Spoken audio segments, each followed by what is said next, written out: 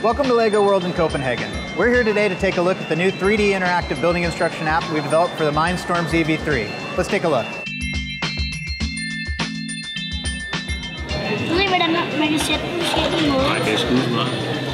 Det minder jo meget om andre programmer med iPad, og sådan, hvor man sidder og vender og drejer og ud og ind og sådan noget. Så det er lige til. Altså det... But when you build a MINDSTORMS robot, you build on all surfaces, so you actually build in 3D. Jeg kan zoome ind på den, og den skal være lige der.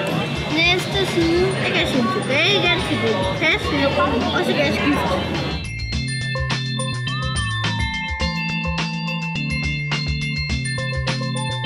Children do not distinguish between a physical and digital play, and by having the digital building instruction and a physical model next to it, it makes a lot of sense to children. Det er rigtig sjovt på grund af...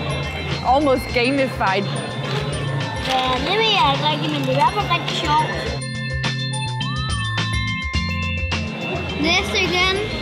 The Autodesk Inventor Publisher is the product for us to actually do this the right way. What we're using here is 3D CAD data, and we're bringing it right into an environment that a non-engineer can use. Mange piger, så mange mænd, der elsker at sidde og bruge sådan her. It's a possibility to actually get the play value of MINDSTORMS into a lower age group.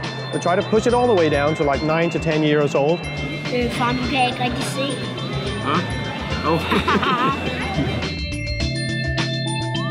Så de siger, at det her er den nye måde at bygge på. The work we have done together give the kids a very, very good experience with the MINDSTORMS when they start out. Jeg synes iPad er bedst. iPad.